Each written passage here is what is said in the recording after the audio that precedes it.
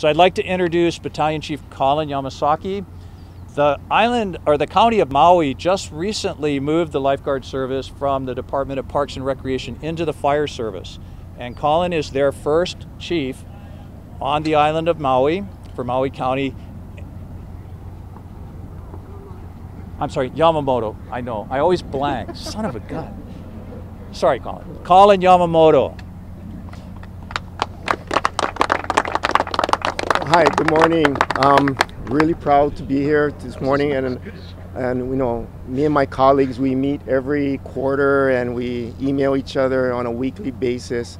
And I just wanted to highlight some of the highlights we had this past year, knowing that on Maui County, the fire department just took over ocean safety.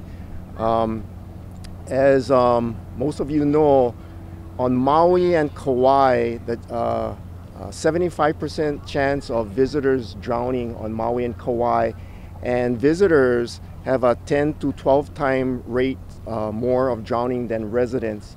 So Maui took the lead from Kauai, Big Island, and now Oahu, and we just recently installed rescue tubes on the island of Maui on the south side. So we just recently, just a couple months ago, installed 47 tubes on South Maui and East Maui, and we are now in talks with other Rotary Club partners to install rescue tubes on the west and north shores of Maui.